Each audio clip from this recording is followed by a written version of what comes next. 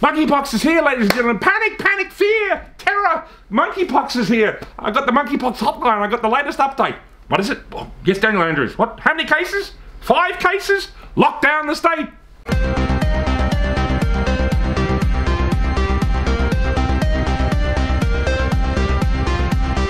Ladies and gentlemen, oh yes, oh sorry, I was just talking to Daniel Andrews on the Monkeypox hotline.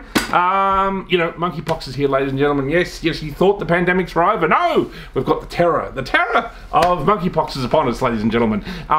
You know, so what do we know about Monkeypox? Well, apparently it's affects mainly the gay community. So, you know, people in the straight community don't have to be quite as scared. But maybe we could have a gay lockdown, maybe, you know. See how that goes in Pride Month with the LGBT community. I don't think that'll work.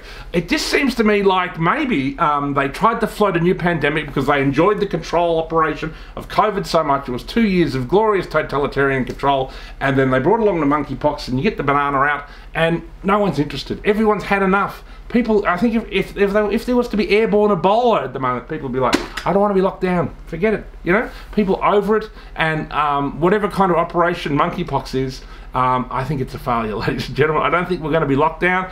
I don't think it's really going to even spread that far, and it'll just be another blip, the way these kind of things used to be. The way that maybe even COVID could have been if the media and the government didn't turn into absolute hysterics and send us into 2 years of absolute mayhem. So I think the monkeypox is a MacGuffin, a false, a red herring, or you know, a joke basically. And you know, maybe there'll be a few cases here and there, and that's all it's going to be, ladies and gentlemen. It's just another hysteria. I think it's one maybe they would have liked to have run with, but I think the public has pandemic fatigue, if I can use that word. Pandemic fatigue, ladies and gentlemen. There's something new for our terminology, and we're just sick of this rubbish.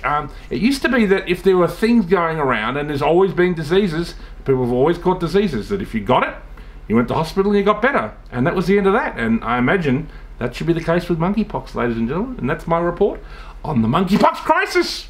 Quick, back on the phone to Daniel Andrews. Yes, mate. Whoa, 2 cases, lock us down. Oh. News just in on the monkeypox phone, ladies and gentlemen. Great news, there's a vaccine, Of course there is. There's a new vaccine, the smallpox vaccine, that helps you, that will give you protection from the monkeypox. So if you're feeling threatened, you know, if you're worried, if you've been fucking a monkey, now's the time to go get that monkeypox shot, because in monkeypox season, there's nothing quite like being safe. So that's your monkeypox report here at the report from Tiger Mountain.